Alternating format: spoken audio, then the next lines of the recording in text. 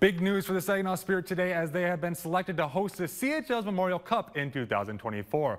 While this might be a major deal for the organization, they still have some business they need to take care of this season, as it's almost playoff hockey time here in mid-Michigan as the Saginaw Spirit and Flint Whitebirds prepare to face off for the first time ever in the OHL postseason. And both teams are not just looking to advance, but also for bragging rights, saying they have won the first playoff series.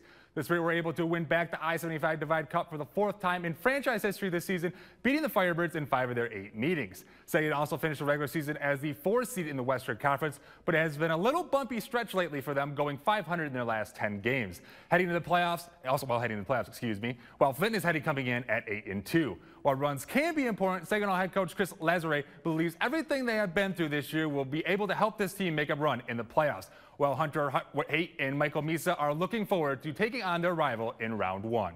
I think for us, it's just applying some of the things we've learned through the year. I know we had some tough stretches and some really good stretches as well. Just combining the lessons and trying to put them here in an environment where it's going to be a full building, get out there and execute.